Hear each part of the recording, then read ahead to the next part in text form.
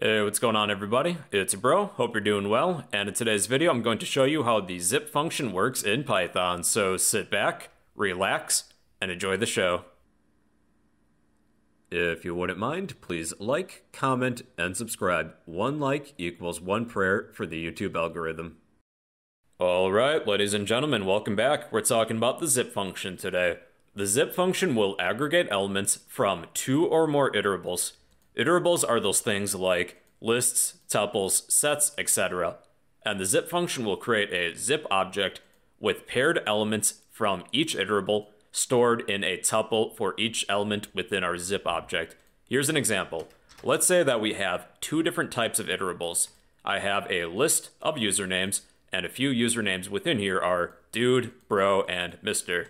And I have a tuple of passwords, and I have some very secure passwords, such as password, ABC123, and guest. What I would like to do is to zip elements from each iterable together so that they're in pairs, and each pair is going to be stored as a tuple within a zip object. And here's how we can do that. Let's say that we will create a zip object called users, and we will use the zip function. The zip function will take a varying amount of iterables. We're going to pass in our usernames and passwords and zip them together. So let's pass in usernames as well as passwords. And now our zip object of users is actually iterable. Zip objects are iterable, so we can use them within a for loop.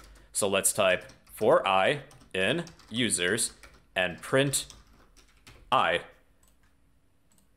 And what we get is that we have a zip object of tuples, and each tuple is storing each pair of elements from our two iterables. Now, users is a zip object, and if you don't believe me, let me prove it. I'm going to print the type of users, and this will print that users is indeed a zip object, but you can easily convert this to a different type of iterable by using a cast.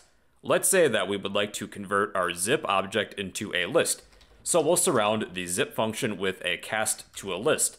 And now the data type of users is now a list. What we have is a list of tuples, and each tuple is storing a pair of elements from our two iterables of usernames and passwords. Now currently, since we're passing in only two different iterables, we can easily make this a dictionary so that these are key value pairs. So let's cast our zip object as a dictionary, and to display all of the elements within our dictionary, all the key value pairs, we're going to change our for loop to this.